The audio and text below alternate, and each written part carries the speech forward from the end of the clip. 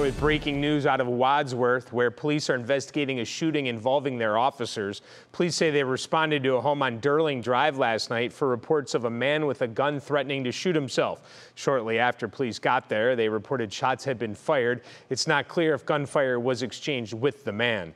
He was pronounced dead at the scene, and at this point, his name is not being released. Ohio BCI is investigating, and the officers involved have been placed on administrative leave, which is standard procedure.